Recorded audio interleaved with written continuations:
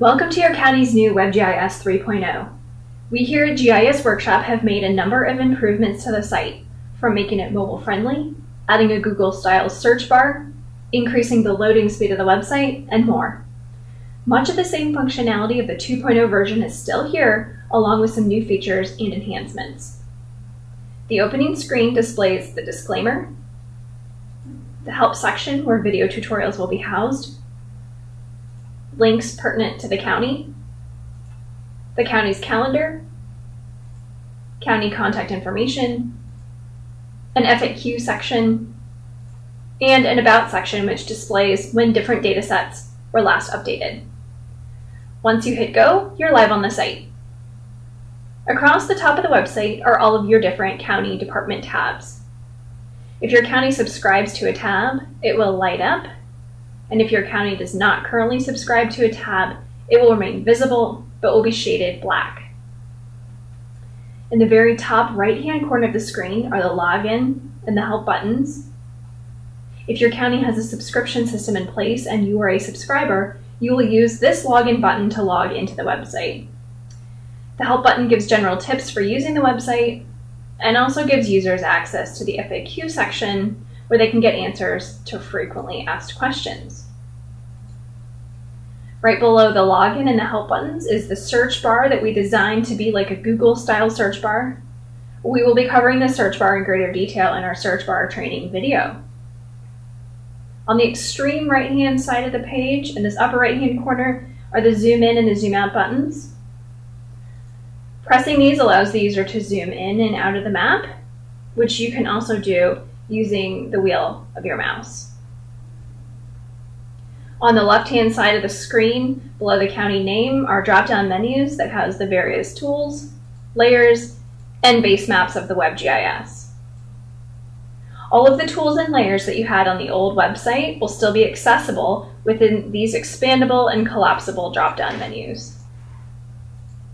The only new addition that you will see are the additional base map options that we now offer, including a topographic map with topo lines and a terrain map. To use a tool, simply click on a tool such as the Identify tool. And for the Identify tool, we're going to go ahead and click on a parcel to return results for that parcel. And if we click on the owner's name, we'll be able to bring the assessor report card up right within our screen. You'll note that we provide you the ability to continue working within the WebGIS screen by quickly accessing the report card right here instead of taking you off the page like our old website did. You also have the ability to export and print, and we'll cover this in greater detail in our upcoming video tutorial called Reports, Exports, and Printouts. When you're done using a tool, make sure you clear using the clear button.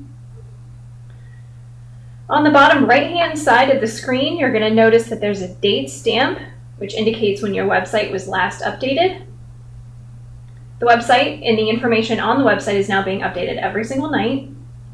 And you can also see a latitude and longitude marker that gives you an exact lat-long reading based on where you place your cursor on the map.